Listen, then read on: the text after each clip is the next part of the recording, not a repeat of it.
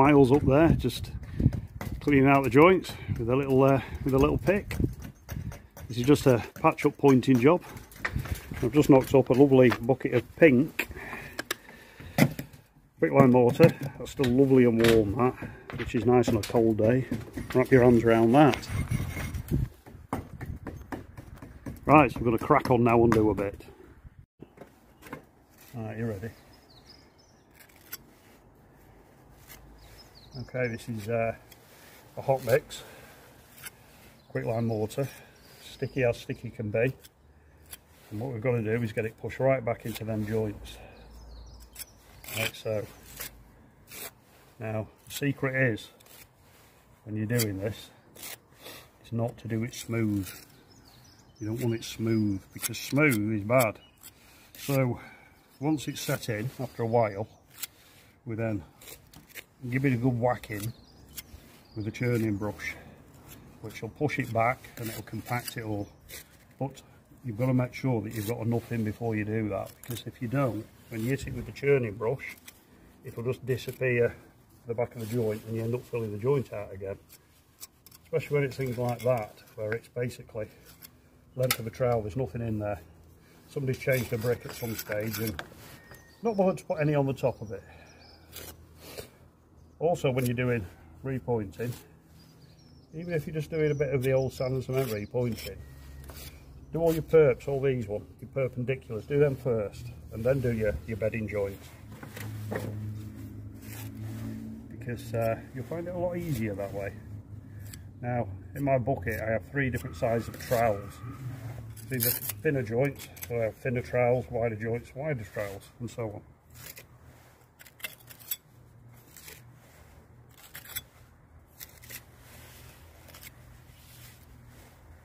Now the reason that it's such a pink colour, it's a patch job. So if you look at these were red ones and they're now very light. Of course I don't want this to stand out like a sore thumb.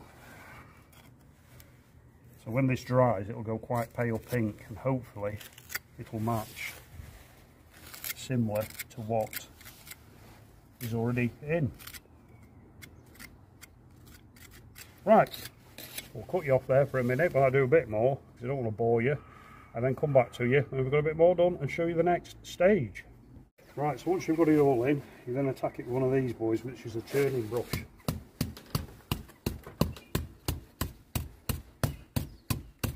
You can see what it's doing, it's knocking it back tight into them joints now.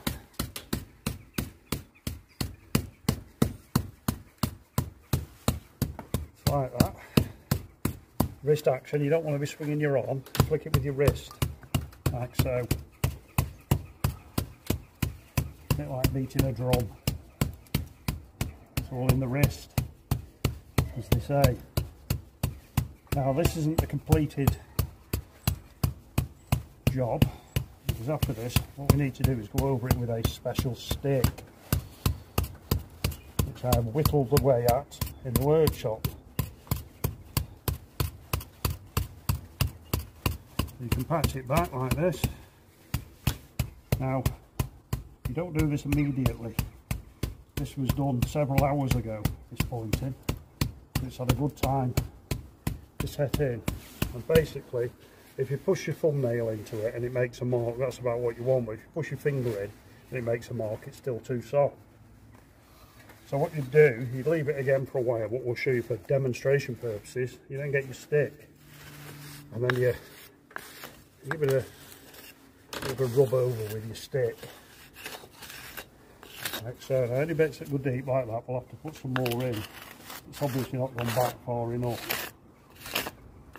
Same again up there, because these, basically there was no mortar in these.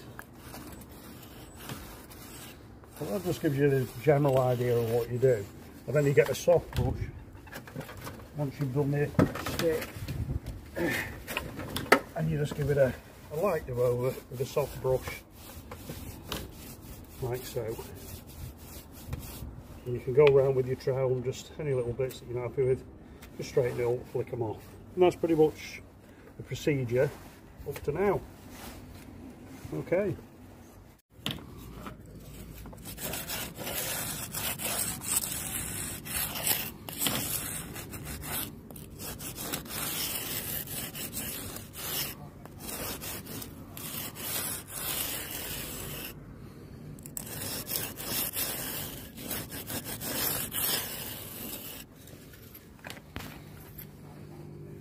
Okay, there's your finished bit on there.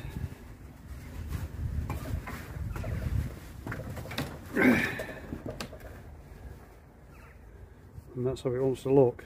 You don't want it being smooth. Smooth would be bad. You've got to keep the surface open so the water can get in and out. And of course, same as always, make sure you put plenty of water on it. What we'll do shortly is we'll put some cherishing sheets on top of this, leave them on for a few days, keep it damp. Right, on to the next bit. Okay, we've now covered over the new pointing with some hessian sheeting. That's known as the cherishing, and what that's doing, that's keeping it nice and damp and moist in there. And we'll keep that hessian on for a couple of days, keeping it damp and moist, so it has a nice slow set. Right, well that's us for today. That's Monday over, and we've got a bit up there to do tomorrow, a bit down there, a bit at bottom. See you tomorrow. Alright, it's now Tuesday. A little bit of a patch here to do. It's already been raked out with the little pick, and it's been wet up. Now these bricks are a Victorian 80mm clay common. It has been pointed with lime before this, but many years ago, and it's started to deteriorate. That's why we're here redoing. We've got young Miles there chipping out, aren't you, Miles? Yeah. Right, so I better set to and start pointing. Right, now then, when you're pointing on brick, you need to know roughly what your material was that was used initially. Was it a fine sand, was it a gritty sand, where was the sand from, etc. Now, locally to us, which is the Fylde coast in Lancashire, these houses were predominantly built with the local sand, which was beach sand and quicklime. So today we're using a finish sand on this one with the quicklime. We're doing it a ratio of 4 to 1.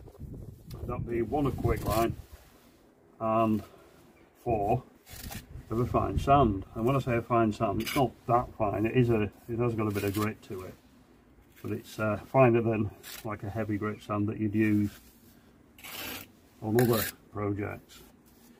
Now again, if you were doing stone, if you were pointing rough cut stone, you'd be using a grit sand, and you'd possibly put a few flecks of maybe granite chipping or something like that in it. Some little bits of stone or something in there, just to give it body. And any really thick, deep bits, you put in what we call pins, which are little bits of stone. So you bed and place them in first to the deep bits. And then the procedure, as before, whether it's on brick like this or it's on stone, we let it set in a bit. And once it's set in, we then give it a good whacking with churning brush to compact it all. And like I said, it doesn't matter if it's on stone, that could be a decorative stone, it could be a rough cut stone, or it could be brick, and that could be any brick. It's the same procedure. You've got to compact it, and then once compacted, give it a tickle with your stick. And that's getting very annoying, that bit of thread there.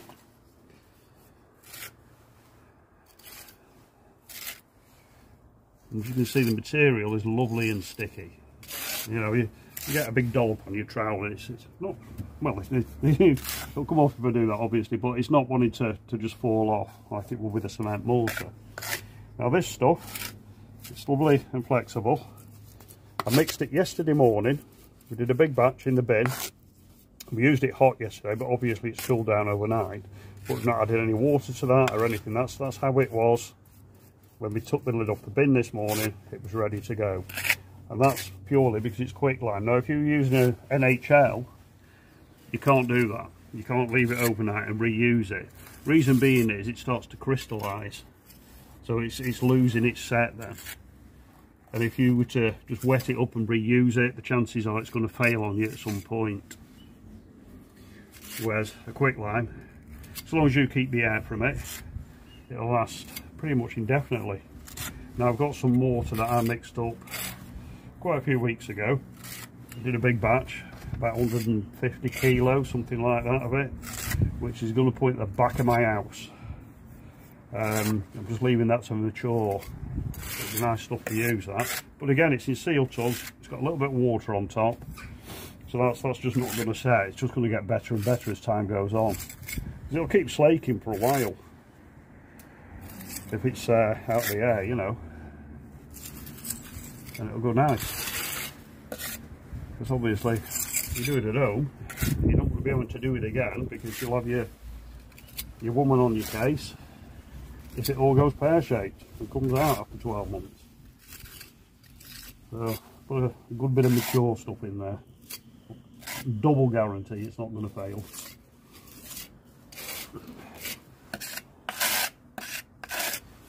And you can see the principle of putting it in, pushing it back.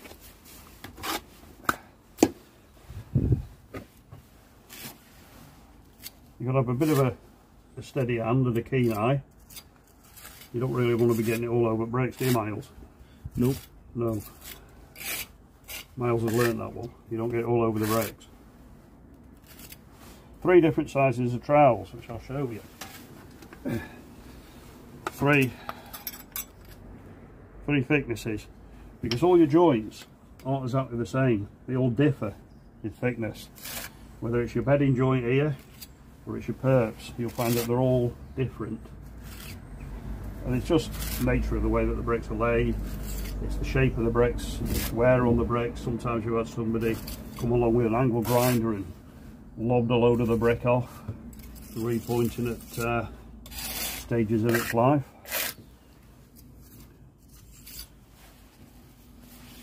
And with line pointing, it's one of those jobs. It's not like the old cement pointing where you can just fire it in and you can get 7 or 8 meters in a day and, you know, make yourself a few coin. It's different. It's slow. You've got to take your time with it. You know, you've got to really nurture it. And if you don't, it's going to fail. And we don't like it to fail,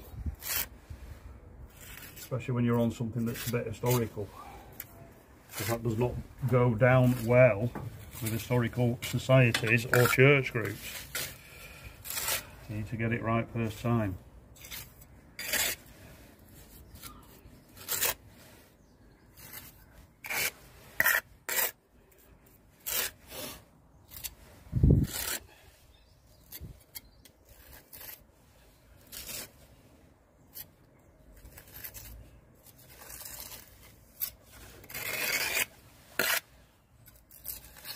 Don't forget, this is going to be hit with the churning brush. Probably a couple of hours. I mean, the temperature's not brilliant today. It's not freezing, but it's I think it's at the moment it's probably only about 5 or 6. So not very warm at all. There we go. See, we've got a thin joint there, so we get the smaller trowel. Get that bit, pull it back.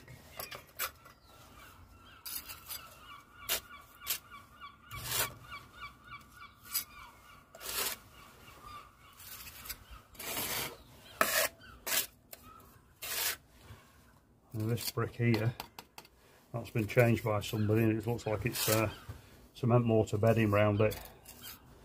So really putting the lime around it isn't going to do it much good, or well, it's not going to help it, put it that way. It's not going to harm it, but it's not going to help it in any way, shape or form.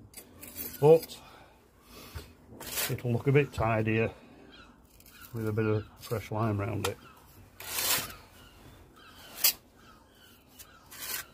And the scaffolding's now getting in the way a little bit.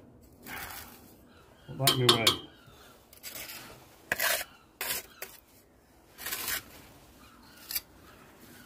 And yesterday when we mixed the stuff up in the bin, we used the old paddle mixer. Did it in the back of the van because there's nobody in the property. And I fired up the generator and did it that way. And then Miles spotted an outdoor socket. Sod's law. However, it will come in well for the kettle later. The old cup of tea. Is that right, Miles? It is. Man of many words is Miles. You got at least 3 words out of him a day. There's 4 now. Oh, there you go. We've got another one.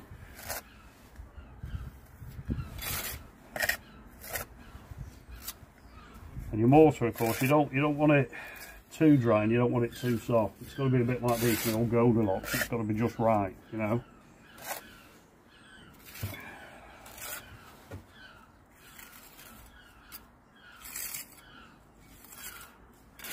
Of course, we're getting to that time of year now where the old seabirds and pigeons are starting to do the bit of breeding. So you'll be climbing up these old buildings in your own little world as you do, and you'll have some great fat pigeon shoot out of the building. It scares the living daylights out of you. It happens every year. Not good when you're balancing on a ladder or something.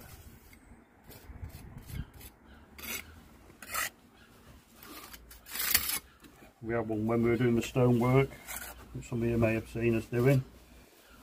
A couple of weeks ago, I shifted a piece of stone out and there was a damn big pigeon behind it. Scared the life out of me. Didn't it, Miles? Yep. Yep.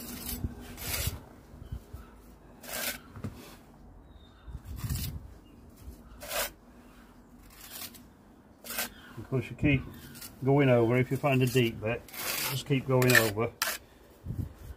And if it keeps pushing through, just leave it for a little bit, 10-15 minutes, just to get a bit of a set, and put a bit more on. You can always add to.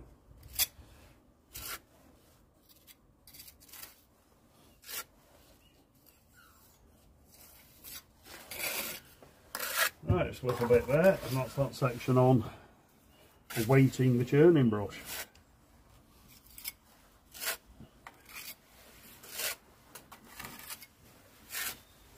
Now do remember that if you are a bit of a novice and you're going to have a go at the old quicklime mortar, 3-pointing, or you're going to do a bit of brickwork with it, or you're going to do a bit of lime plastering, indeed, you've got to be careful, because this stuff is extremely dangerous. It's lovely to use and everything like that, but it can be, to the human body, be very hazardous. Now, if you get it in your eye, chances are, if you get a big dollop in your eyes, chances are you're going to spend the rest of your days with a Labrador and a white stick. When you're mixing it, it can get up to about 160°C, so you get it on your skin, you're going to get some good flesh burns. And believe me, it is going to do it. And then if you were to take a good lungful of the powder, while it's still in its raw state, what that's going to do, it's going to react in your lungs the same as it does when you put it in a bucket of water, and that's going to heat up to about 160°C, if not more, in your lungs. So the probability is that you're going to spend about 3 hours with your local co-op undertaker. And that's how serious it is. So if you are a novice and you've never used it before, think safety. Wear a mask, put safety goggles on, etc. You know, and you could say, oh, you're a hypocrite, you're not doing that, but I've been using this for many years. And we are careful with it. When we're mixing the big batches, I do put a mask on. I have been a fool in the past. I've now got knackered lung through breathing the muck in. But, it's livable. So please be careful. Right, there we go. I think we'll leave that for now, and we'll probably go and have a warm cup of tea while that dries in. We'll catch you in a bit.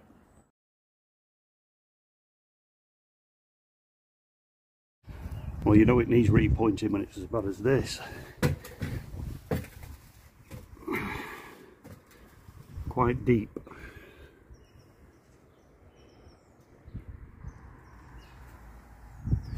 So that's what we shall get on with next. Wet it all up ready. Miles has attacked it with the pick and got the thing ready. And here we go. Okay, that's that bit now in. It's been knocked back with a churning brush. We're just waiting for it to set in, and then we can attack it with a stick. It's not too bad. The weather's quite damp today, so we're winning a bit with this one. It's not drying out quick or anything. It keeps giving little showers. Well, we've had a couple of jobs kind of confirmed this morning. One is a church bell tower to do a load of patch pointing on, and it is a load as well. And we've got a Victorian cottage which is going to involve paint stripping, line pointing and line plastering, as well as a bit of stonework repair, brickwork replacement, etc. Our book is now full for this year. Don't take any more work on now, and in another week or so we also lose Miles, because he's decided that he's going to go back into the army, which is where he came from. He fancies a army career now, which is fine, and we wish him all the luck in the world with that one. So we'll probably be looking for somebody new, probably somebody a little bit older with a bit more experience. Right, well, we'll leave it there for now while I do a bit more work. That concludes this job. All done now. That's where we had the scaffolding the other day. That's all completed. I've done a bit way up there off the ladders this morning, which was a bit airy, so I didn't film it. Health and safety would be on my case if you saw me doing that one. And we did some little bits there, and some bits there, and a bit up there above the windows. So that's it for this week. It's only a short one, just a bit of a demonstration how to do quicklime mortar repointing. So hope you enjoyed it. I hope it's been informative to you. If it was, and you did, give us a thumbs up. And thank you for everybody that subscribed this week, and if you haven't subscribed yet, please feel free to do so. We shall see you next week.